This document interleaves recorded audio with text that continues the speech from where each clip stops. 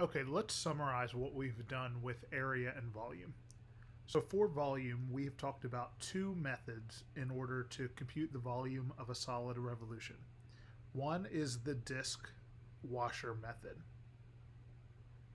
In that method, the formula for volume that we use is volume is pi times the integral big R squared minus little r squared times the thickness dx, but in some cases the thickness might be dy. In that formula, capital R is the outer radius, that is the distance from the line you're revolving around to the farther end of the rectangle.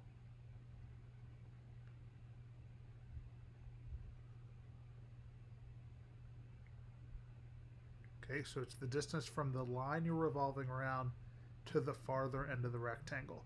Small r is the inner radius. That's the distance from the line you're revolving around to the closer end of the rectangle.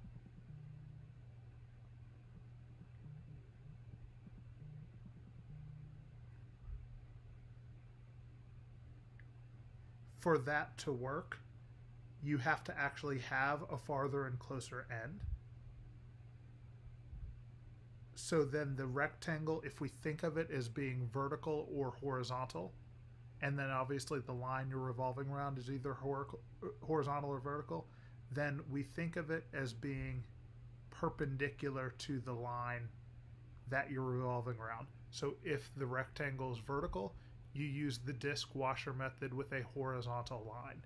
If the rectangle is considered to be horizontal, then you use the disk washer method with a vertical line. We also have the shell method. We use this method if we think of the rectangle as being parallel to the line.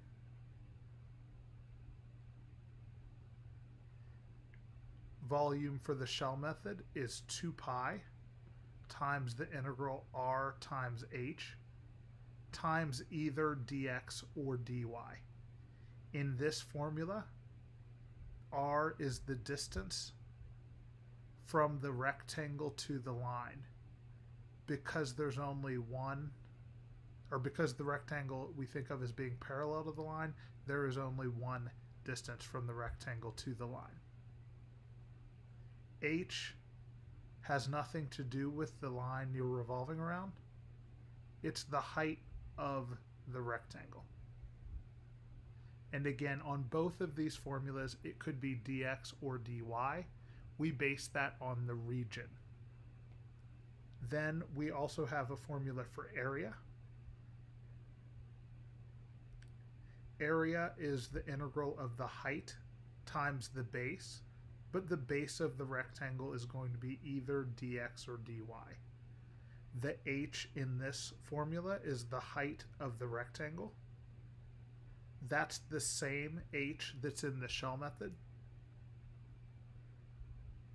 And it's important to note that for a dy rectangle, the height would be sideways. It'd be the right x minus the left x. Within all of this, we're consistently calculating distances. Whenever we do a distance, if the distance is vertical, you take the top y minus the bottom y. If you're using dx, you need to describe y in terms of x. If you're using dy, then you could use the actual letter y. When you're doing a horizontal distance, you take the right x minus the left x.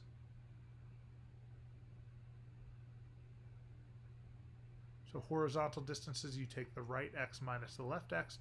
If you're using dx, you can use the letter x.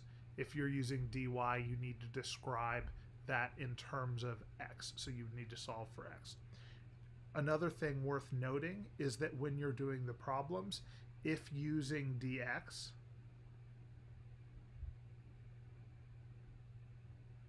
which is a vertical rectangle,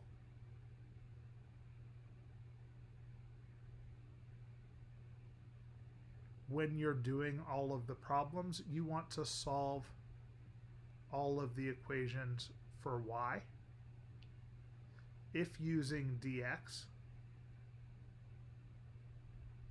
I'm sorry, if using dy, so a horizontal rectangle,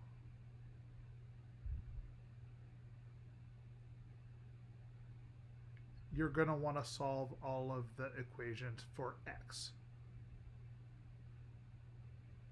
Okay, so the rationale for all of this was examined in previous videos, and then there's examples in those videos, and then the next several videos are examples where we go through a bunch of area volume.